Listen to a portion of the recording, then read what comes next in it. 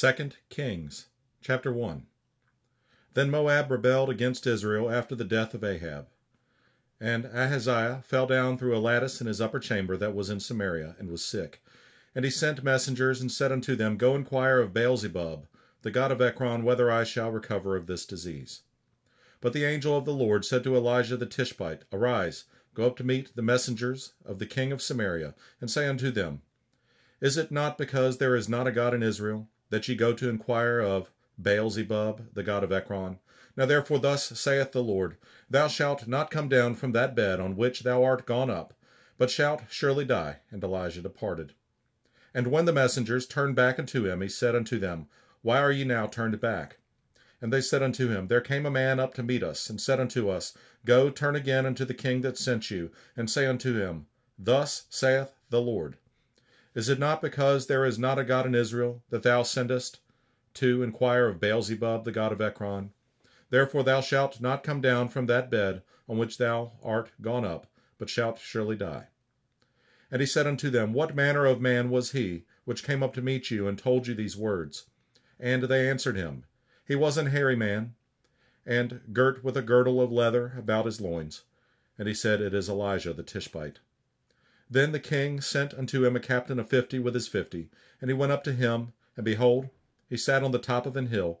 And he spake unto him, Thou man of God, the king hath said, Come down. And Elijah answered and said to the captain of 50, If I be a man of God, then let fire come down from heaven, and consume thee and thy 50. And there came down fire from heaven, and consumed him and his 50.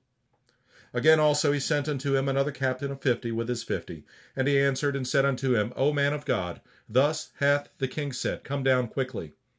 And Elijah answered and said unto them, If I be a man of God, let fire come down from heaven, and consume thee and thy 50. And the fire of God came down from heaven, and consumed him and his 50. And he sent again a captain of the third 50 with his 50, and the third captain of the 50 went up, and came and fell on his knees before Elijah, and besought him, and said unto him, O man of God, I pray thee, let my life and the life of these 50 thy servants be precious in thy sight. Behold, there came fire down from heaven, and burnt up the 2 captains of the former 50s with their 50s. Therefore let my life now be precious in thy sight. And the angel of the Lord said unto Elijah, Go down with him, be not afraid of him. And he arose and went down with him unto the king. And he said unto him, Thus saith the Lord, Forasmuch as thou hast sent messengers to inquire of Beelzebub, the god of Ekron, is it not because there is no God in Israel to inquire of his word? Therefore thou shalt not come down off that bed on which thou art gone up, but shalt surely die. So he died according to the word of the Lord which Elijah had spoken. And Jehoram reigned in his stead in the 2nd year of Jehoram, the son of Jehoshaphat, king of Judah, because he had no son. Now the rest of the acts of Ahaziah, which he did, are they not written in the book of the Chronicles of the kings of Israel?